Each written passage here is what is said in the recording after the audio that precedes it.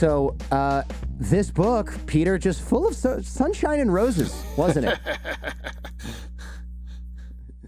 Yeah, like, look, it's a great time to be alive, but it's kind of artificial, right? Let's talk about that. I want to talk about, one, why it's a great time to be alive, because the rest of the episode can be about how this is all falling apart. Yeah, fair enough. It all has to do with globalization. In the world before World War II, we had an imperial system with the empires duking it out over access to everything, and trade, as a rule, needed to be militarized because every time there was a conflict, you would lose access to whatever happened, even if you weren't a party to the conflict.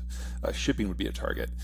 So at the end of World War II, the Americans, who had the only navy left in the game, said that they would put their navy at the service of the global commons so that anyone could trade with anyone, anywhere, at any time, and access any market.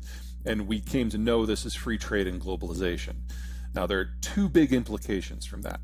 The first is that we were no longer in a world where if you wanted to be successful, you had to have iron ore and coal and steel and food. You only needed one of them now, and you could trade for the other three, and everyone started to industrialize together, starting from different points and moving at different speeds, but we all got on this path that we are all now very familiar with. And second, when people industrialized, they changed their personal habits, and national economies evolved as well. So it used to be that you were probably living on a subsistence farm, and when you do that, kids are free labor, so you have a bunch. But when you move into the town to take industrial and services jobs, kids go from being free labor to really expensive habits, and adults aren't stupid, so we had fewer of them. You play that forward 75 years. You mean fewer kids? Fewer kids or fewer expensive habits, or are those the same thing? Different expensive habits, fewer kids. Got it. Yeah. You play that forward 75 years, and it's not that most of the world is running out of children. That happened 30 years ago. It's that now the world has run out of working age adults, and we're starting to run out of mature adults. Everyone's moving into mass retirement. So from a strategic point of view, globalization was based on America's commitment to the Cold War, which is long since over. And economically, the industrialization experience, the urbanization experience, has been about this bulge moving through the population structure that started with children, then turned into 20 and 30-somethings that was consumption heavy, then turned into 40 and 50-somethings, which were capital heavy, people saving for retirement, and now they're all moving into retirement. So the whole process has already played out. And under globalization, first with a lot of capital, first with a lot of workers, then with a lot of capital, we got the technological explosions that we know. But these were all nothing more than a moment in time, a moment that lasted 75 years, but it's now over. And so we now have to go back to what we had before World War II, but without people. That doesn't sound possible. It's not great. Okay, yeah, okay. I was like, what? I'm missing a piece here where this actually can possibly happen without suddenly inventing robots that can replace tons of people overnight that are also robots affordable. Don't consume; they can only produce. I see. Right. So we're only we could fix half the equation with one miracle, and then we need a different miracle to fix the second half of the equation. Low-cost cloning. Right. Right. Okay. So you've said the 2020s are going to see a collapse in many categories. Let's explore that, because I think we've spoken before about globalization, not necessarily you and I, but just we as in people can't shut up about how great globalization is. And then we had the pandemic, and it was like, oh, shoot, globalization, that thing that means we can't get things now. And a shipping ship got stuck in, a cargo ship gets stuck in the Suez Canal, and suddenly we realize how fragile this system is. And it sounds so fragile that it's hard to believe how fragile it actually is. And none of us are looking at shipping. I've done shows on shipping, and it's like, it's the Wild West, only if things break, the entire world is totally screwed. I don't think it's quite that positive. No, quite that. Okay, gotcha. The key thing to keep in mind for shipping, let me throw it into three general categories. Number one, 80% of the stuff that enables people to grow food is transported internationally, whether it's equipment or fertilizer or fuel. Only 20% of food is traded internationally, but 80% you need the inputs to grow it in the first place.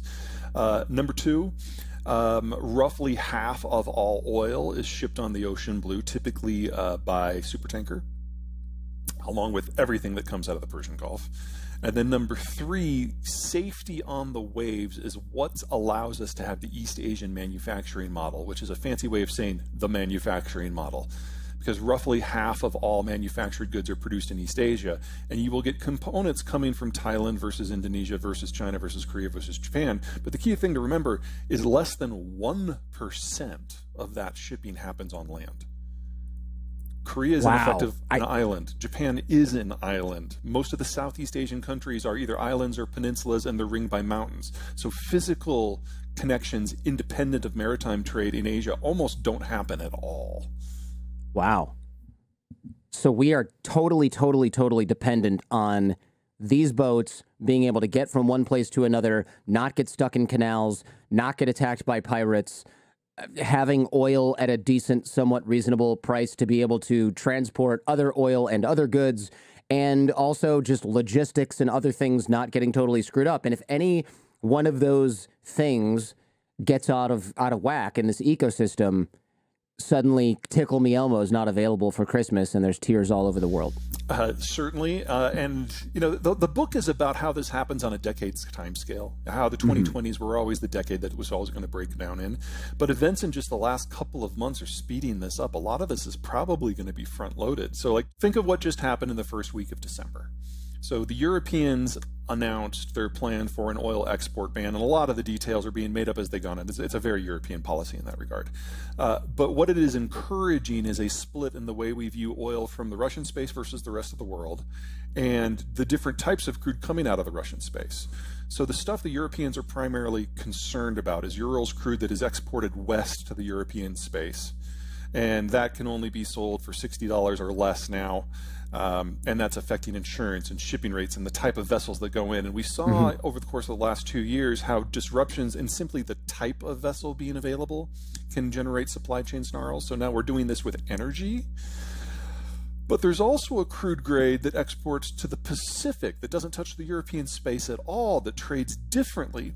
We now, just in the Russian space, have two fundamentally different markets, not just for pricing, but for physical accessibility, for the ability to get ships and insurance to allow it to move. One of the reasons why the world has been so stable, air quotes stable, since 1945, is there's been one oil price. Now, it's modified by the length of the journey or the quality of the crude, but there's one oil price and everything is safe. The Europeans have now created a system where a lot of countries in Europe are now going to have a vested interest in interfering with Russian exports west. That's one pricing margin. That's one security paradigm. That's one insurance policy system. But then in the East, where the Europeans are not the players, it's a different crude grade at a different price point using different insurance systems by different countries. We have split the oil market now into at least three pieces, two Russian, one everything else, which means now countries no longer have a vested interest in making sure the oil flows everywhere all the time, because we're not all in this together anymore. Right. Okay, so when it was, if everything was plug and play, if all the outlets were the same, to use an electrical analogy, we would say, hey, we need to secure this system. And the United States would guarantee security for all that. But if it's like, well, our stuff works, and then the other side, it doesn't work for us even if we wanted it to. And that no longer matters to us. Right. And no longer. So now we don't need to have the U.S. Navy protect shipping routes for some other country, because why should we? It's not going to do anything for us. We're going to see this spread throughout not just the energy sphere, but pretty much every major commodity. And we're hiving the world up into different supply systems. And that is a recipe for 1910s and 1930s style conflict and competition. So I don't think a lot of people, and it took me reading the book to actually know this as well, I didn't realize what role the United States played in securing shipping routes. I think most people, myself included, before reading your book, really thought, I don't know, ships leave and they go somewhere and then they come back and it's fine. I didn't realize, it's not like, you don't look at the people maintaining the highways, right? You just kind of think, why is this under construction again? You know, and it's that way with the ocean, only it takes up the majority of the space on the entire planet, and it's a lot harder to secure and maintain. Yeah, in the world before World War II, piracy, state piracy, and privateering were pretty common because almost everything that was shipped had an obvious value. The cost of shipping before the Cold War and globalization was about an order of magnitude more than it was previous. And in the pre-industrial world, it was an order of magnitude more than that. In the pre-deepwater era, it was an order of magnitude more. So interfering with shipping has always been very popular because you know that the value of the product is going to be high.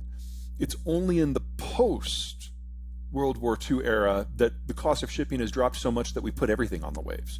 So that's intermediate manufacturing, that's low value added commodities, things that normally you would produce and consume locally. It used to be it was all pretty much luxury goods or something of very high value. Now it's a little bit of everything. So it was a ship full of gold, not a ship full of knockoff iPhone chargers that catch on fire if they're plugged in. Well, and not even the knockoff iPhone chargers, the components that might go into the knockoff iPhone chargers. Right. The thing that catches on, the thing that's job is to catch on fire after 3 hours of use. Yeah, that's a ship full of those. So that was surprising to me, right? Because the United States is securing, or I guess is still securing all of these trade routes for the most part. We're kind of in this soft moment in history where everyone's holding their breath and wondering if the next time there's an incident, the U.S. is going to intervene or not. And I'd argue that the answer is no. Part of this is political. The Biden administration is the most populist administration we have ever had, more so than Trump. Basically, it feels like on trade policy, the Biden administration is going through Trump's tweets and picking them out one at a time and expanding them into position papers and putting them into policy and running a really good grammar scrubber over it. And we're basically getting the second Trump administration right now from a trade point of view. And then second, even if we wanted to intervene, this isn't the 60s or 70s. I mean, it used to be that there were no other naval powers. And so the United States with a destroyer-heavy Navy after World War II could patrol the global oceans because there wasn't a lot of competition and we had the right tools for the job. But since 1990, we've retooled our Navy, we've retired most of our smaller vessels, and we've concentrated naval power into our supercarrier battle groups. And if you want to knock off a country, that is the tool. But if you want to patrol the global oceans in an environment where other people have ships, you don't need the dozen supercarrier battle groups we have. You need like 800 destroyers. We only have 70. So even if we wanted to be the global policeman and patrol the waves, we no longer have the physical capacity to do it. Now, that sounds bad, and it is, but keep this in mind. The United States is the least maritime trade dependent country in the world. Only 12% of our GDP is from trade. About half of that is NAFTA. So we're not the ones who suffer if global trade breaks down. China's at the top of that list. Europe is a close second. China's at the top of the list, you said? Yeah, China utterly lacks the naval capacity to project power more than about 1,000 miles from its coast. And it is completely dependent upon resource access and market access in countries that are half a world away. Right, I see. So, and if you look at a map, which I've done a lot of recently, especially when reading your book, because I'm thinking, wait, you know, which way does this go? You look at China and you go, oh, they have great access to Russia. Okay, except you have to go over this huge amount of nothing and tundra to get to what I assume is not really a great market, because it's the Russian economy before the Ukraine conflict was what, the size of Italy?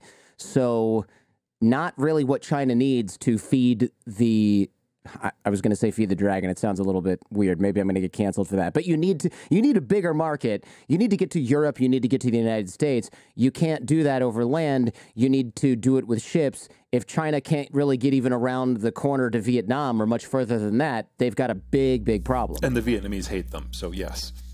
Yeah, there's that too. Yeah, they've got other problems too. But one of the problems is they have an aircraft carrier that looks like it's made out of cardboard and everything on it is hidden, which is not really a good sign for them actually having an aircraft carrier. Quite that bad. Now the Chinese currently have 3 aircraft carriers floating. The first one used to be a casino that they converted. They will never claim that an actual casino. An actual casino in Ukraine. Yeah, they will never claim that it is combat capable. They just bought it from Ukraine to refurbish it so they could learn how it works. Their second one is a clone of the one that used to be the casino. The one that used to be the casino used to be a Russian carrier. They called it the Kuzanov, by the way, and the Soviets thought it was a disaster. During Soviet times, with Soviet resources, it just kind of caught on fire from time to time. Okay. Anyway, so the Chinese do not claim that these two will ever be combat capable. They're training for their engineers more than anything else. And they do have a third one that they're going through sea trials right now. And it is a larger carrier that they actually designed themselves. But again, it's a prototype. They don't view it as anything other than a test bed. So they might get their first carrier in 2027. Okay. And then even then, I mean, they probably have a lot of ground to catch up on in terms of making something like that work. A floating city airport. Yeah, it's a lot more difficult than rocket science. Yeah, it's multiple rockets on multiple vehicles, and you got to keep the thing running with a nuclear propulsion system and all that kind of stuff. You write in the book about the geography of success, right? Old-time European countries had this. The United States seems to be in a good position with this. It's kind of like the opposite of China having water on one side, mountains, tundra, Russia, et cetera, on the other side, and having to go through Central Asia to get anything done. Well, let's do the comparison here. So you've got the greater Midwest, which is the world's largest single chunk of arable land in the world, high agricultural productivity. It's directly overlain by the greater Mississippi system, which is the largest natural transport network in the world. And if you compare a modern superhighway system like the American interstate system to moving things by water, the cost of operation is about 1/12 to do it by water versus land. So we've got the best waterway network on the best bulk production zone. We've got more port potential on just the east coast of the United States than the rest of the world combined. The internal waterway network is bigger than all of the internal waterway networks of the rest of the world combined. Really? Canada's on the other side of a bunch of deep lakes and forests. Mexico's on the other side of some mountains and some deserts. And we've got ocean moats. So great economic potential, great defensive potential. China technically is a larger country than the United States, but about 2/3 of its land is either too hot or too dry or too cold to be inhabitable. So 95% of the population lives on 1/3 of the land. Of that 95%, 70% lives in the North China Plain, which is an area that's not much bigger than, the United States east of the Mississippi, maybe about 2/3 the size of that. So you're talking 1 billion people in one footprint. That footprint is flood prone, drought prone, and the river is actually, after 3,000 years of habitation, the river bed is above the surrounding land area, so it just flows down a dike. So if they get a heavy rain, the dike overflows and the river goes down into where people live. Oh, yikes. Yeah, so when you hear about flooding in northern China, just run. It's like, there's no fix here. The land is relatively low productivity. In the south, you've got tropics and you've got mountains, so it's difficult to have integration. Hong Kong has always been a separatist area, even before it was called Hong Kong. And then you've got mountains and jungles separating it from Southeast Asia and India, but then you've got the great wide open of the Eurasian steppe connecting it to the Russian space. And off the coast, you don't have an ocean of moat. You've got all these secondary powers, Taiwan, Indonesia, the Philippines, Japan. And so China has never been able to penetrate out, but because they have a hard time unifying at home, others have often penetrated in. It's not the worst geography in the world. That's probably Afghanistan, but it's definitely in the bottom 10%. And it's only because the Americans unified the world into globalization that China exists as it does today, because we basically told all the countries that were preying on China to go home. Hell, we nuked Japan to underline that point. And so for the first time in Chinese history, the Han Chinese have been able to develop the way that they wanted to. And then Nixon and Mao had their summit and brought China into the globalized system to bring it away from the Russians. So I don't want to suggest that the Chinese played no role in their own success, but without the change in the strategic environment of Eisenhower and then ultimately Nixon, none of this would have ever happened. So China's got pretty bad geography, but they also have a demographic collapse issue that seems Worst like, in the world. and I'm going to do a whole show on demographic collapse, so we can just be brief with it and do like a 10,000-foot overview. But this is the worst, you said, the worst demographic collapse in the world. And that I assume that even includes Russia, which is currently throwing all of any young man it can get into a war that it's not going to win. It doesn't just include Russia, it includes the Black Death. Oh, wow. It's like the worst ever. Part of this is policy. You're familiar with the one-child policy. You do that for 40 years, you start running out of 30-year-olds. That's how math works. But most of it just has to do with development. When the United States started industrializing and urbanizing, we started back in the early 1800s. And so we have had generations to adapt to a more urbanized environment. And so we have this middle step where we went from farms to small towns to big towns to cities, and the cities have suburbs. And so there's always been a degree of elbow room put into the American model, which lowers the opportunity cost of having children. China didn't start to urbanize until 1980. And then they did it all at once. So people in a single generation went from living on a subsistence farm to a high-rise condo. And so they went from having 7 kids to 1 kid in 1 generation. The one-child policy was on top of that. And now that it's been more than 40 years, they don't have a lot of people aged under 40. There's no one left to have the next generation. So this was always going to be the last generation for the People's Republic. It was always going to be a 2-generation experience total. But it's happened so fast that we don't even have an economic theory developed. Humankind does not have an economic theory for what would allow the Chinese economy to function in 2030. It's that far gone. Really? Look, when I hear things like that, I go, okay, well, if the look, people in the U.S. are having fewer kids, it's not that bad. Also, we have immigration, right? We say, hey, we need more young, skilled laborers. Come on in. And we offer a bunch of, what is it, a J1 or an H1B? I always forget what these visas are. And we get a bajillion applicants, and tech companies in Silicon Valley and companies all over New York and elsewhere just pick from the cream of the crop. And the problem is kind of solved, isn't it? In the United States, we are a large population, 330 million. In order to round out our younger age groups, we really need to bring in about 2 to 4 million immigrants a year. And we're well under that right now, and that is something that will come back to bite us again and again and again in the decades to come. But we're also a settler society. None of us are actually from here, and so the United States is capable politically of sustaining large volumes of immigration for an extended period of time. Just now is not one of those moments. Native Americans are going to email me and be like, actually, and look, okay, most of us are not actually from here. How's that? Fair enough. Most of our descendants are not from here. Right. Or most of our antecedents, excuse me. Right, antecedents, yeah. Immigration can be part of our solution. There's a lot of complications in that conversation, politically, logistically. That's a different conversation we can get into if you want to. But the United States is the largest economy in the world with the greatest upward mobility from people from the lower classes to the higher classes, and the attractiveness of that system, especially since it's mostly free, is robust.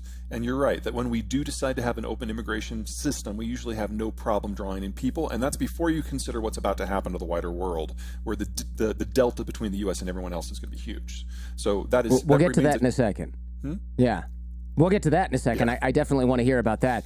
I'm curious, though, that people will say, well, how come China can't just change their immigration policy and bring in a bunch of skilled people? They might even be able to offer better incentives than the United States. I disagree with that statement, and I'm pretty sure you do as well. I would say there's 3 reasons that won't work. Number 1 is scale. The United States has over 300 million people. The Chinese have about 1.3 billion. So to move the needle, you don't just need to bring in 3 times as many people. You need to bring in 10 times as many people under age 40. It's not clear that there are enough people that are potentially migrant to salvage just China, assuming no one else moves anywhere else. Number 2, the United States has has developed an interesting reputation of late of being a little bit racist, with white people being a little sketchy. But in China, which is 90% Han Chinese, they are blindingly racist to anyone who is not Han. And to think that there are going to be incentives that will draw people, especially in numbers, to the PRC is ridiculous, even before you consider the disconnect in terms of economic activity. But third, there's the governing system. You know, the U.S. may be a flawed democracy, but a democracy it still is. China is a country where you are welded into your room when there's a health crisis. Just the degree, the just casual dismissal of the very concept that private citizens have agency or interests is something that does not attract migrants. Yeah, if I'm looking for a place to move, my life would have to be Pretty bad. Well, first I'd apply to a place like the US or Europe because I can walk around freely. My life would have to be really bad to go, okay, I know that people die in fires from being welded into their house, and I know that they read all of my messages on my phone. I mean, I would have to be in a place like maybe Guatemala or Honduras in a poor area where drug cartels and criminals are running roughshod over my physical safety in order to find a place like China better than my current lifestyle. Well, so the calculation just Cuba, changes. Mexico, or the United States first. Right, of course. Yeah, of course. So that's a problem then. And I think people don't realize that you can't just flip an immigration switch even in places with the infrastructure and the culture of immigration. It's hard to change. In a place that doesn't ever have it, it's going to be it's going to be kind of a Herculean task to fill China that has gap. never had net inward migration. It's always been outward, people trying to get out, not people trying to get in. Huh. Did not know that. I assumed at some point they would have had inward migration, but maybe you have to go back like 2,000 years or something like that to find that. Now, there Not is even then. migration Wow. within the Chinese system. People forget that China is not a traditional nation state. It is an empire, and they have expanded out and conquered other groups, and you do get migrant from those poorer minorities into the urban centers. But again, you can only do that once, because then you've hollowed out the countryside, and that is what has happened writ large throughout the entire system at this point. Yeah, there's a whole. I've been studying China for years. There's this whole. It's called hukou, and it's like almost like a culture of. I mean, this means a lot of different things, but there's a whole culture of young people, and by young I mean 20 to 50, move from the countryside to the nearest city, work in a factory, leave their kids in the countryside with grandma and grandpa to essentially be raised, see their parents occasionally, money gets sent back, but nobody goes, all right, we're done, we're going to move back to the countryside. Once those older folks die, that village just starts to hollow out, and that's the end of it. And we've seen that across the system. The average age in some of these cities is upwards of 50% higher what it is in the cities. Yeah, that completely makes sense, that the age is just completely skewed. How does this then result in, and I know this is going to be sort of a large question here, but how does this result in what you term deglobalization? And what does that actually mean? Well, it's going to mean something different for everyone. Oh, sorry, bumped the table. Remember that Waves. there are two things you need for globalization to work. Number one, you need the physical interconnectivity, the transport systems that are low cost and very, very safe. The lower the cost of transport per unit, the more steps you can get in your supply chain, the greater capacity there is to expand into things that otherwise would be so low cost that you wouldn't trade them internationally. Things like wheat, for example, or plastics. Second, you need a balance of production and consumption, and that in many ways is a subset of demographic structures. So you need to have a significant number of people in your 40s, 50s, and early 60s in order to generate the capital and the skilled labor base to produce, but then you also need a lot of people in their 20s and 30s to do some of the lower skilled stuff as well as consume. And this all has to be in balance for it to work. The demographic aging we've seen in recent decades means that second piece is just completely gone. And countries are increasingly find it in their best interest to kind of hoard what consumption they do have and not allow trade access to it, and then producing more locally. We were moving this way before the Ukraine war, before the Chinese started to break down, and before the German industrial model started to implode. This has just sped everything up. As for the first end with transport, we're kind of in this hanging moment where we're waiting for someone to take the first shot now that the Americans lack the capacity to protect the system. But even if we don't get a formal conflict over transport, by everyone kind of hoarding the production and consumption zones for themselves, we no longer have a vested interest anywhere in the world in what happens over the horizon. And as long as that is the case, we can get regional transport breakdowns that, from our point of view, don't affect us. But from everyone else's point of view, it's a bit of a disaster. And the more linked in your country is to these networks, the more vulnerable you are. So China, Korea, Germany, very much so at the very top of that list for different reasons, but they're all dependent upon the inflow and outflow. And so you can damage global transport significantly before the Americans really notice. Not only is the United States one of the world's biggest mining countries for raw materials, so is Canada, so is Mexico. Brazil isn't that far away, and it's all in the same hemisphere. So you can have an Eastern Hemispheric breakdown, which today 3/4 of population, 3/4 of energy, 3/4 of food production, 3/4 of manufactured goods. And for the most part, the Western Hemisphere actually does better. Hmm. Okay. So, can you give us an example of what this means in a specific sector like smartphones, right? If we just don't have the ability to manufacture components in all these different places and move them into one place to then get manufactured and then ship those out to be sold, what is that? What happens, right? Because I can't even imagine this world where that system doesn't exist anymore. Sure. Well, the smartphone industry is probably simultaneously the most sophisticated and spread out in terms of globalization and manufacturing, and the most vulnerable. That's why I picked it. Yeah, fair enough. So the iPhone has 1,400 supply chain steps that touch 50 different countries.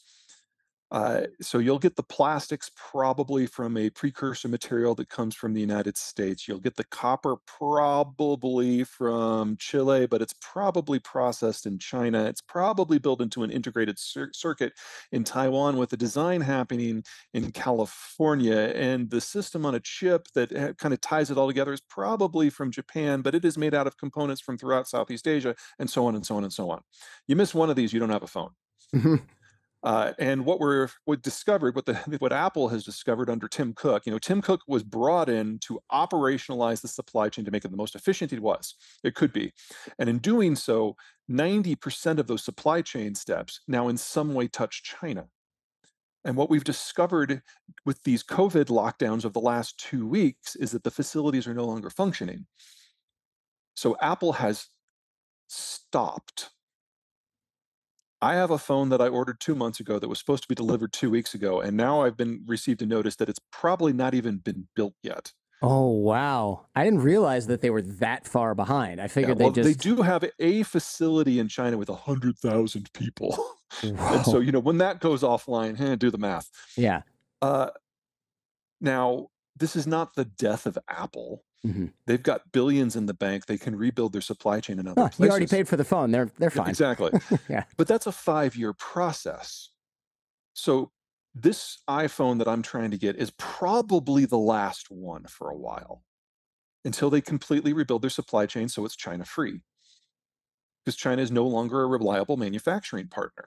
Oh, wow. And they're going to have to do that in places they don't have operations. You don't do that overnight. You don't do that cheaply. And Apple will be doing this at the same time other sectors are trying to do the relocation at the same time. Sure. So, because of demographic reasons, we have an absolute cap on how much labor we have available in the United States. Same with Canada.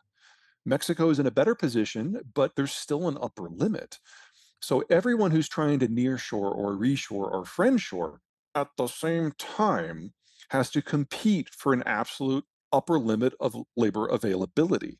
And we're now seeing that happen across the entire manufacturing world. Ooh, that seems. I mean, the gravity of this is extreme because when we start looking at, okay, we have to move all this. Oh, and so does every other company. So now they need to find people that were in places where they can build factories, get the property, get the licenses, have the local fixers do whatever they need to do. Except now 500 or 5,000 companies need to do the same thing with the same staff in the same place. The prices are going to go up. The amount of people that can help them do this is going to just be, it's finite. First of all, they just can't work on 8,700 projects at once. It's not possible. And all of that kind of has to happen at the same time, or at least they're in a race to do that because otherwise they can't really make money. Yeah, the smart firms started this process in the last year of the Obama administration. Now, maybe for wildly different reasons. And then it accelerated under Trump because he launched a trade war, and then accelerated more under COVID. And now it's accelerated under Biden because Biden's even more economically nationalist. And now we've hit the wall. Wow. So, is there a way to avoid this? You mentioned No. imperialism or mercantilism. Neither sound very appealing if you're on the wrong end of that. Imperialism, we kind of know what that is, right? We go and take over some other place. Mercantilism, what is that? I remember vaguely learning about this in high Mercantilism is school. basically what we're hitting. It's where Hmm. you exercise a degree of trade restriction in order to limit people's access to your market, but you try to shove stuff down their throats to destroy their local industry whenever you can. Certainly, the first part of that is going to be the norm for the next several years. The second part, we'll see what happens once the supply chains have been relocated. Now, And I realize this is ugly. In the United States, this is 10% plus inflation for several years as we get all this stuff in place. Same in Mexico, same in Canada. But on the backside, we will have a supply chain system that employs people from the continent that is simpler and shorter with fewer steps, that is cleaner, that uses less energy. And at the end of it, when it's done, we will have a supply chain system that is largely immune to international crises. And we're going to have record economic growth while we're building this. This is going to be a great story. High inflationary, yes, but people forget about the high growth part. Now, that's assuming you are affiliated with the North American network, as we basically take our marbles and go home. I If see. you are someone else trying to sell in, you've got to cut a deal. And there are not a lot of countries that have pre-positioned themselves like that. And this is because America has the beneficial defensible geography, a lot of skilled labor, the ability to bring in immigrants, a lot of the raw material, the things we talked about before. Because of the So shale revolution, the cheapest energy in the world and the largest cluster of millennials for consumption in the world. shale revolution being that we can get oil out of shale, which is something that I guess was too expensive before, just for people that haven't heard Yeah, that so term. the shale technologies as of 15 years ago when the sector started, it probably cost you about $100 to $150 a barrel to produce the stuff. Now we're below 35. Hey, if you like what you're hearing and seeing, check out the Jordan Harbinger Show podcast feed. There's a lot more just like this. You can find the Jordan Harbinger Show in Apple Podcasts, Spotify, or wherever you get your podcasts. Now, back to the show. And skilled labor, you mentioned this earlier, you sort of hinted at this, and I said I wanted to get to it. High skilled labor is going to be leaving other countries and coming to America, in part because, well, furthering the demographic crisis those countries are having. But why else is this going to happen? Just simply because we're going to see that growth and maybe it's not going to happen in those other places? If you've got growth and security in food supply and energy supply here and you don't other places, people will vote with their feet. Unfortunately, we're in the process of a bit of a political reshuffling here in the United States, and the factions that make up the parties are moving around. And the faction that is most in play is organized labor. And the issue that they are strongest on is not wanting an open migration system. So we are incapable at the moment in the United States for having a meaningful conversation about migration. And until that passes, until we know where organized labor ends up, uh, we are missing a wonderful opportunity here to take the best and the brightest from the rest of the world. And it's not just an issue of providing labor. I mean, think about it. If somebody has a college degree, that means they have 16 years of education. And if they come to the United States, a foreigner comes to the United States, that means someone else paid for that. I mean, it's like by the numbers, immigration's brilliant. So, who gets screwed in this situation the most? We talked about why America is going to be largely safe from this and even benefit from this. You mentioned if people are part of the North American, I can't remember the word you used, but the sort of North America club, right? Does that mean Mexico and Canada are largely isolated from this because they have the U.S. On their doorstep, for better or for worse? Canada, if it was on its own, would be totally screwed, but it's attached to the United States via first a bilateral trade deal and then ultimately by NAFTA. And it has a lot of the same defensive capacity. So yes, Canada is going to be just fine. They've got some internal stuff they'll have to shake out, but they always have. So that's that's par for the course. Mm-hmm. Mexico is the highest value add economy in the world if you compare the cost of the inputs versus the value of the outputs. And so I would expect Mexico to be one of the three most quickly growing economies in the world for the next 30 or 40 years. Wow. There are a short list of other countries, whether that they saw this coming or just sheer luck, have entered into trade deals with the Trump administration and are probably going to be fine. The top of that list is Japan. Japan came to the US seeking a deal, knowing it was going to be humiliating, and Trump obliged. But then when Biden came in, the Japanese made it very clear they don't want to change the terms. Mm-hmm. So they saw a lot of these deglobalization and depopulation trends coming a long time ago because they were, in many ways, the cutting edge. They are demographically the oldest society in the world. And so they knew that they had to have access to a real market. So that whole Toyota mantra of build where you sell, that's not just a slogan. That's a national survival strategy for the Japanese. And they have found a way to swallow their pride and attach themselves to NAFTA. So I think they're going to be okay. I'd watch Southeast Asia pretty closely. We've got good relations with most of them. The one that matters the most by far is Vietnam. Good educational system, decent demographic structure, and they're trying to leapfrog China in terms of technological aptitude, and they're doing a decent job of Mm-hmm. it. They are definitely the country that has benefited the most from China dropping pieces of the manufacturing systems. Do we think China is going to? I use words like survive, and I know it sounds dramatic, so I want to avoid doing that. But No, it's I all right. think Survive's the right word. And survive is no, the right word. Yeah. I mean, do we see parts of China surviving this demographic crisis, this global deglobalization crisis, and joining global markets again? I mean, it's just so hard to imagine a place like Shanghai, right on the ocean, tons of educated people, tons of infrastructure, just being like, well, this place sucks, everybody out. I mean, it seems like they would there's nowhere to figure go.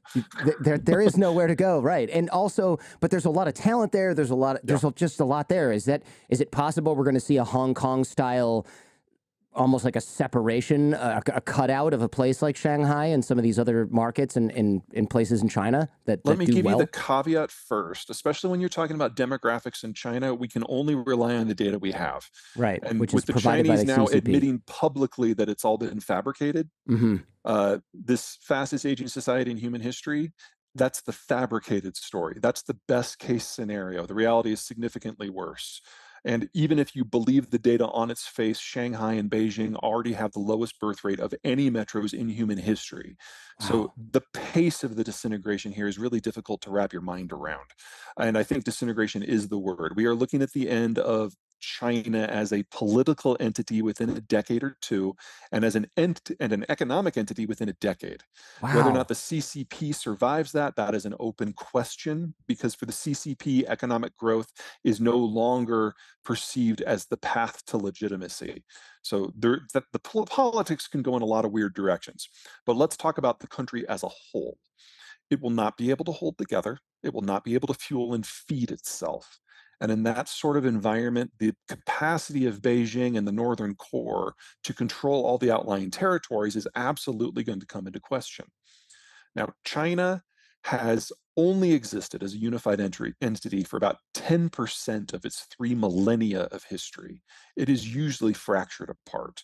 Mm. And in situations where it has been together and then it's broken down, what usually happens is the northern zone turns into a famine-redded hellscape, where there's not energy, there's not food, there's a bit of a low-grade civil war, and the central government is desperate to oppress people into unity. And it's an ugly, ugly place to live. They'll probably lose half of their population in the Oh north. my God. Like because of migration or because of starvation and Starvation. oh God, that's terrible.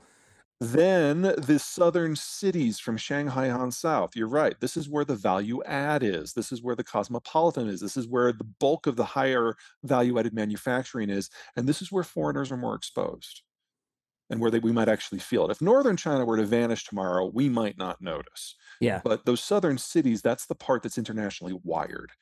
So historically speaking, these cities become de facto independent city states, and they interface with foreign countries and companies in order to access technology and finance and food. And then that's metabolized by local labor to participate in an international supply chain of some form. And then everything in the interior regresses.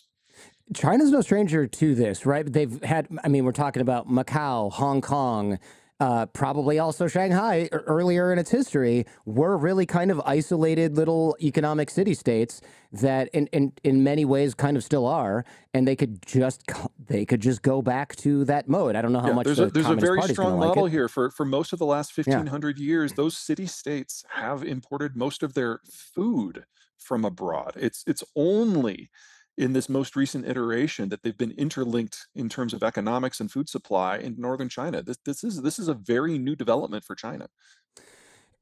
China, how are they even stable now? I mean, look, the obvious answer is there's a lot of repression, and the CCP is a very strong centralized authority. They must spend for stability. They must spend a lot of money. Well, let's look at the outside and then work towards the inside. So on the Okay. outside, they can still access global energy, they can still access global food, they can still access global food inputs. As long as that is going on, people will be fed and the lights will be on. Now, they are utterly incapable of influencing those events. So when they break, there's nothing the Chinese can do about it. And we're probably going to see in the next few months significant energy failures out of the Russian space, where the Chinese are going to bear the disproportionate burden of that. So we don't have to wait too long for the external environment to look nasty. Internally, when you've got this heterogeneous system, the two things you do are, number one, you beat the crap out of anyone who steps out of line. Hmm. And so it's a national security state in every way you can imagine it. And then second, you basically pay everyone to be on the same side. So, we bitch in the United States about the Federal Reserve and QE and devaluing the dollar and printing currency and debt spending and all that. Yeah. That's a relevant conversation to have. The Chinese do it about an order of magnitude more than we do. Huh. Wow. So everything that, if you're a gold bug, everything you believe about the United States, it's much more true for the People's Republic. Now, they do not have an internationalized financial system, so this all stays bottled up. One of the reasons why whenever the Chinese do try to liberalize their account so they can be a global currency, or whatever the spasm of the day happens to be, $1 trillion floods out in a matter of months as people try to get their money to someplace where it'll hold its value. But it doesn't take much to pop that, because basically we're looking at subprime, the American subprime experience, but not just across the entire housing sector, but in every economic sector. And the subsector of China where this financial hyper financialization is most exposed is agriculture. So they're going to get hit from labor, from finance, and raw material supply all at the same time. Oh That's going to man. kill 500 million people. That's it's so crazy to think about. I thought they were mostly going to. I thought it would be the real estate bubble that pops, right? Because That's a possibility. the only place to invest in China, if you're a Chinese, is essentially to buy an apartment that's not built yet somewhere else, with the promise that the value is going to go up, and then the developer often will just not build it or build the concrete structure, and then there's nothing else. So the value kind of never, in many of these places, that's why you have those ghost cities that are built but kind of not finished, and then no one lives there, and there's nothing there. And it's like, That this is very well could be investment. the proximate cause. Just remember, we're dealing with somebody who's walking on a tightrope between two pickups going 90 down the highway if they go off a cliff into a whirlpool where a meteor is hitting. It doesn't really matter what the proximate cause is. Right. Okay. Any of these things can end it. Right. Right. No, that actually makes sense. It seems like a very fragile ecosystem. Financially, well, not just financially. I mean, with all of these different inputs, and I think, again, to sort of clarify, the shipping. What are we really afraid of with these shipping routes? If the United States isn't securing them, are there really that many pirates out there going and disrupting these things, or are we worried about something else? Because I think a lot of people are like, wait, so now nothing's going to be able to get shipped if the Navy pulls out? There's a number of ways this can break down. The history of maritime transport is very rich with examples of security threats. So, you've got pirates. You've got state pirates, or basically, people using their navy to do stuff. And then you've got privateering, which are private entities that have kind of a state charter in terms of having a place to fuel and sell their booty. It's fun that is becoming part of the lexicon again. uh, but let's focus on insurance. You can't sail anywhere. You can't leave port without an insurance policy. And at the moment, an insurance policy costs about 1% the value of the ship itself to be paid out in installments over a 12-month period. So Oh, wow. 1% is Millions the of total. dollars. Yeah, but it's only 1%. Now, that assumes that no one is shooting at anyone anywhere. If you sail into an area where there is a conflict, the cost of that policy increases by a factor of 100 Oof. to be paid weekly. That assumes that no one is shooting at civilian shipping. If Right, that's that just happens, accidental. You might hit a mine kind of stuff. If people are going after you're in a ships. bad neighborhood, so we're going to charge you more. Right. But if someone starts shooting at a civilian vessel, you cannot get an insurance policy at all. So the Europeans have set up an environment with this price cap where a lot of countries in Northern Europe now have a financial and security reason to go after Russian shipping.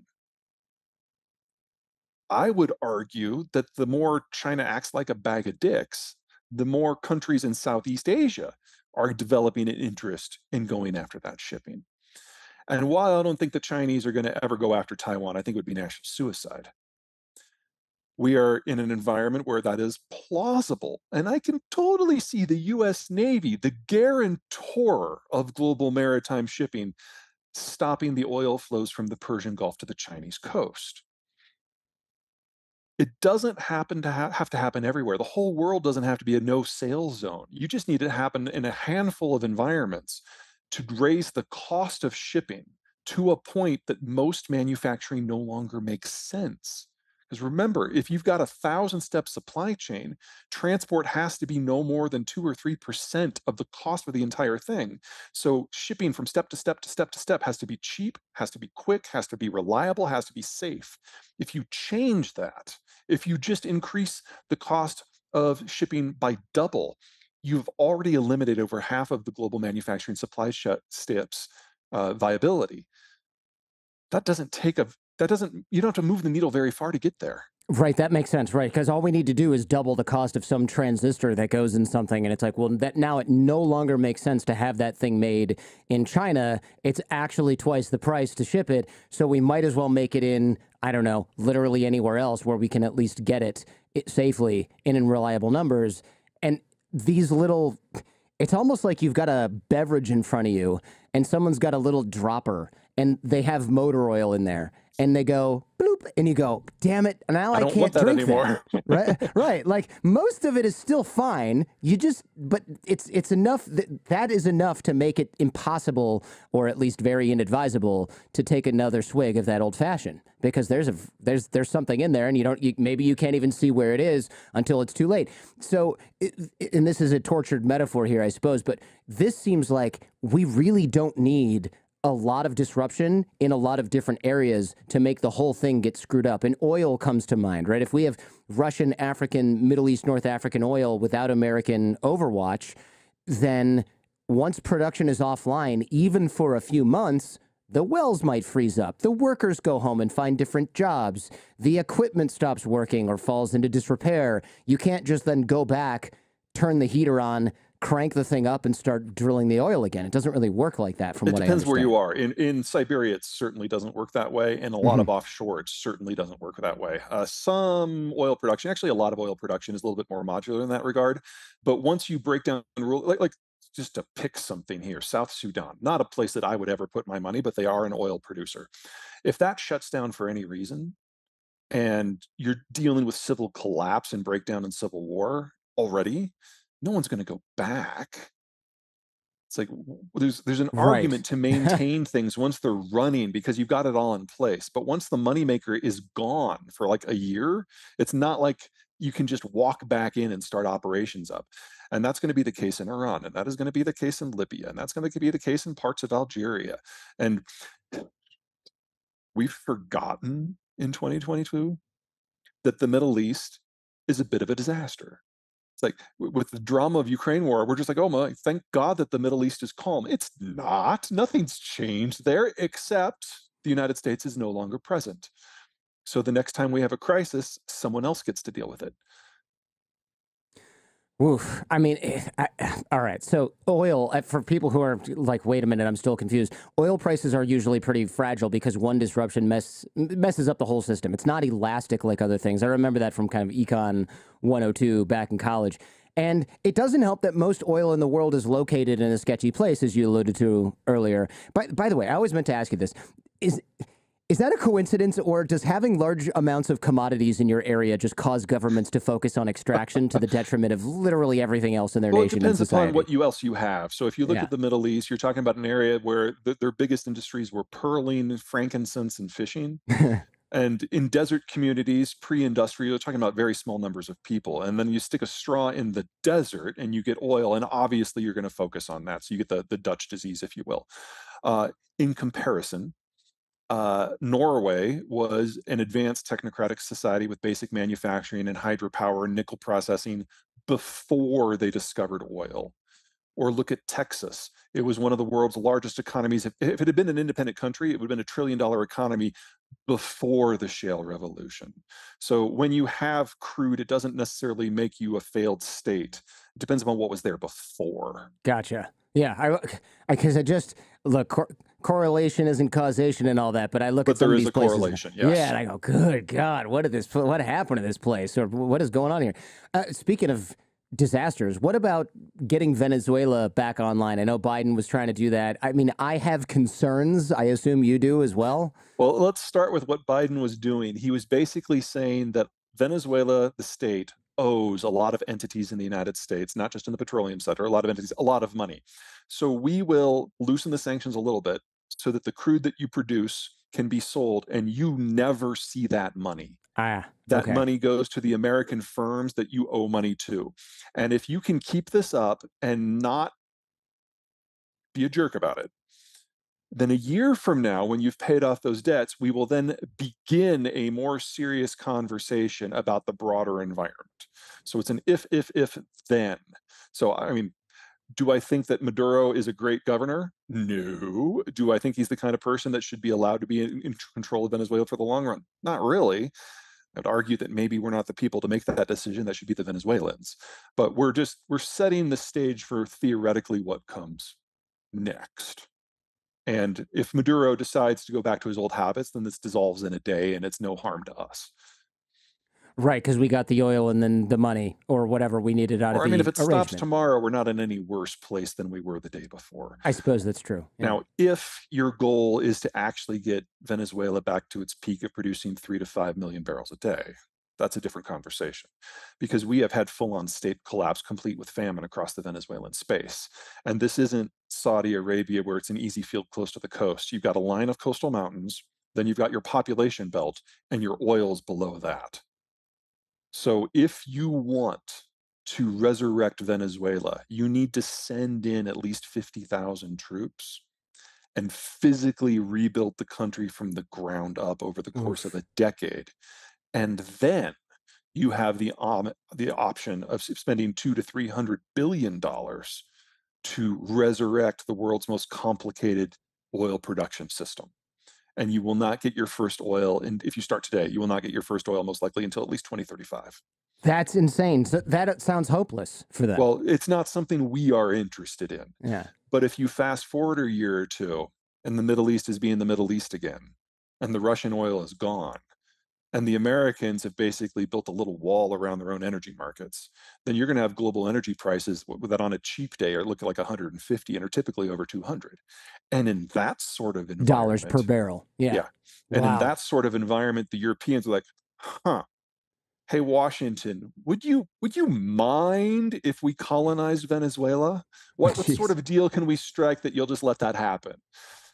And you say colonize, but it's not really a joke, because it's almost like that's what has to happen. Countries with large oil markets. That's the scale of what has to happen here. And keep in mind that this is not the 1800s when the Europeans had the gun and everyone else had spears. Mm-hmm. Yeah. Hugo Chavez, one of his last big acts before he died, is he distributed 150,000 AK-47s to the population. So anyone who thinks that this is going to be easy is wrong in every possible way. Oh my gosh. It does sound like recolonialization, where countries with large oil markets have to secure their own supply from another place that can export it, but they don't have the security to do it themselves. Yeah. Libya, Algeria, probably also part of this problem, or same situation. Libya has a similar situation of populations on the coast. The infrastructure runs through the populated areas, but the oil's deep in the desert. Now, because it's not tropics, because there aren't a lot of mountains, because the population is so much smaller, it would be easier. But the only country that I think is likely to consider that would be Italy. And I don't know how well you know your colonial history, but every time that Italy has tried to have a colony in the last 300 years, it's been a shit show. And I don't have any reason to expect it would be any. Yeah, I don't think, we don't have any reason to expect that it would be any different this time around. Just given, Italy's another fun place to watch, because you just go, wait a minute, really? Is this real news? I can't believe it. Okay. Well, but I guess, and it's crazy because the northern third of Italy, where half the population lives, that's more technologically advanced than Japan. In output per hour worked, it's more productive than northern Germany. That's shocking, actually. Just knowing my Italian friends who live in Italy still, they must not live in that part of Italy. or maybe they do, but they're just dragged down by the rest. You know, the southern half is a bit of a crazy. But in order to make that northern third work, they have to have access to gobs of energy. So they actually have a pretty sophisticated energy system. They can take any flavor of crude and mix it to make something that any of the refineries can run. One of the few places in the world that can do that. But they have to still be able to source the crude. And in a post-American deglobalized world, that becomes a big problem. Italy's right next door. I'm sorry, Libya is right next door. Libya is right next door. Yeah, indeed. But okay, I know people are going to go, this is why we need green energy to replace oil. Can that actually happen? I'm a layman. It doesn't sound like it's right around the corner. Well, the idea is really sexy, right? Mm-hmm. I mean, if you can get enough copper and zinc and everything else, then you can basically declare independence from petroleum. And that sounds great. But making electricity is a lot more sophisticated than an internal combustion engine. I mean, internal combustion engine, I'm oversimplifying here. You light a match, you burn something, you capture the heat, you go. That's what it is, basically. If you want an electricity storage system and transmission system, you need an order of magnitude more machinery, more materials, and more different kinds of materials. You need your cobalt, you need your lithium, your copper, your zinc, and all the rest. And that means that you may, if you're successful, be able to declare independence from a world dominated by Venezuela, Iran, Iraq, and Russia. But it now means that you have to be inextricably linked to Canada and Mexico and Bolivia and Chile and Brazil and Argentina and Peru and Vietnam and Indonesia and Malaysia and Australia and Pakistan and India and China and Kazakhstan and Mongolia and Turkey and Algeria and, oh yeah, still Russia. Because of rare earth metals and stuff like that? Well, is that why? That's not, I mean, rare earths is like one of the few things that we actually have covered. You need at least 5 times as much of all of these materials as the globe produces right now to make the green transition work. It's a lot of copper. And we just don't have production capacity necessary to support this on a global scale. And we're losing the Russian stuff. And very soon we're going to lose the Chinese processing capability. So if you're going to apply these technologies, you are only going to apply them in places where, so a good solar belt, a good wind belt, that's the American Southwest, and that's, but there are not a lot of places where people live, locations. Right, and you can't just transport with a bajillion miles of lines. It has to sort of. There's no permitting problem. 1,000 miles is distance that you can ship power. Well, and I probably should do a whole show on this here because that seems like, okay, fine. Don't worry about the wind. Don't worry about the sun. Nuclear's great. There's just 2 problems. Disposal of the spent fuel. That's actually the easiest problem. Solvable. Yeah, I mean, nobody wants a nuclear. Problem number 2 is time relations, assuming that you could just build it whatever you wanted to work years from the point that you put your first money into. That's a pretty long delta. Yeah. And then third,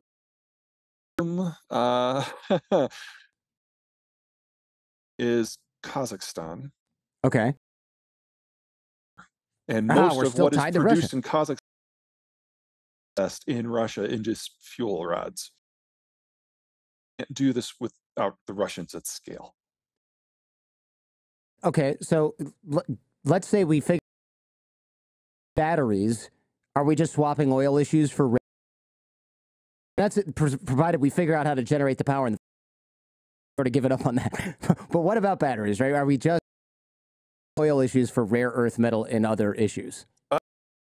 Aren't an issue. Okay, rare earth production is a byproduct of a processing issue, and most of that is done in China because it's expensive. It's just people. The Chinese have subsidized the finished product for a low cost. Got it. And it's like it from the Chinese at 1/3 of what it would cost you to do it yourself. But 10 years ago, when they tried access, everyone went out and built out the processing. 1920s technology. It's not hard. It's not even expensive. Done. So if China were to like fall in on itself, we'd probably have about 6 months that it would take to spin all this infrastructure. It's already been paid for. So we'd be okay with rare earth, copper and lithium. And getting the world's lithium comes from Chile, and they're continuing to produce more and more and more. Copper is primarily Chile again, and Russia. And Indonesia. Jeez. So that the Russian stuff is going away. We don't have enough of either of those to maintain a moderate green build out in the United States, much less global at scale. Now, in a post-globalized system where Chile and Australia are part of the American network, that gives us some opportunities that other countries don't have. You take their production, you concentrate it into the Western Hemisphere for sales. That just might work in places where this makes sense. But everywhere else, there's just not enough. A lot of folks have asked me, why can't the United States, I'm shifting gears a little bit here. Why can't the United States replace what China makes with Mexican manufacturing? What's the problem here? You know, there's tons of skilled laborers in Mexico. I know we have to build factories and stuff like that. There's that whole idea, but it doesn't seem impossible to have Mexico replace quite a bit of that. Let me give you the good and then the bad. So first, the good. We can, we are, and we will. Okay. The industrial build out in Mexico is epic. And the Mexicans, on average, are more skilled than Chinese laborers, and they're 1/3 the cost. Huh. So there are very, very few economic manufacturing sectors where the Mexicans are not already the low-cost, high-quality producer compared to China. And so that is proceeding apace. Problems. Number one, there's only 130 million Mexicans. You know, they've got 1/10 the population of China, so they can't do it all. So it has to be a group effort with the United States and Vietnam and others involved. So we have to basically relocate a whole lot of industrial plant. You don't do that overnight, no matter how disparate your situation is. Second, electronics. What makes East Asia dominant in electronics is they've got a labor system that taps 12 different labor markets with different skill sets, all in close proximity. So you do the injection molding in one place, the die cast in another, you make the wires in one place, the wiring harness in another, you process the copper in one place, you make the semiconductor in another. And it's doing all of these things differently, efficiently, and then bringing them together for assembly at yet another place. In North America, we have two labor markets. We've got the US and Canada, which are broadly the same, high tech, and then we've got Mexico, which does middle manufacturing very well. It's the delta between them that gives you good economies of scale and network effects for electronics manufacturing because there's so many steps. Well, only in the US Mexico border region do we get that interface. So we don't have the 12-step labor market that the Asians have, which means we're going to have to retool everything that we bring back in the electronics space in order to do it at scale. And that's going to look very different. And we are going to have to make that up as we go. And that will probably be the economic sector where we feel the most pain from the changes because it's going to take the longest. It almost seems like Mexico needs its own Mexico. It does. It's called Colombia. Okay, got it. Yeah. So Mexico and Colombia both have Atlantic and Pacific ports, and Colombia is very similar in economic structure to where Mexico was 15 to 25 years ago. So more skilled than their price point would suggest. And the Colombians are absolutely going to be an indelible part of whatever comes next for the greater NAFTA system. It'll take them a little bit longer to get up and running than it did the Mexicans because Mexico, it's right up on the US border. So it's very easy for American entrepreneurs to reach south, find partners, and build out. Colombia is not just in a different continent. Most of the population lives on the sides of mountains. So you've got tropics in the lowlands and snowcaps and tundra at the top. People live in the middle. And that makes the infrastructure question a really important one. It's not that the infrastructure is not in place, it is, but it's not built out to supply and support a mass manufacturing culture, which is what we need them to do. That's going to take some time too. Well, Viva Colombia. Great. Well, they deserve a break over there. They've had a rough go the past few decades. They did, but their last 15 years have gotten progressively better. The Civil War is over. FARC is gone. I don't mean to suggest that cocaine has vanished from their world, but they're not facing the degree of state challenge that they have for most of their history. Fantastic. Good. Okay. Well, in the time we have left here, I'm so curious. What about food? You know, we heard before, this is a few months ago, we heard that grain can't get out of Ukraine and Russia might be using food diplomacy. The United States might have to use food diplomacy to essentially say, hey, we'll feed your people if you do X, Y, Z. Is that realistic or am I reading too much news? We were very lucky this calendar year. We only had a disruption out of the Russian space for fertilizer production of about 1/3. And Mother Nature was very kind to us the world over. Most of the world's farmers had great weather all year long, and everyone had a fertilizer reserve. Well, the amount of stuff that is getting broken down in the Russian system is accelerating. Mother Nature is probably going to be her normal self next year. Yeah. The initial forecast, especially for the Western Hemisphere, don't look great. And everyone has already used their reserves. So we should expect significant fertilizer shortages sometime in 2023. The country to watch is Brazil, because they're the world's largest fertilizer importer, and they're a big enough country, they've got the heft to get it. And if they start having problems, you know that there are dozens of smaller countries out there that are already in crisis point.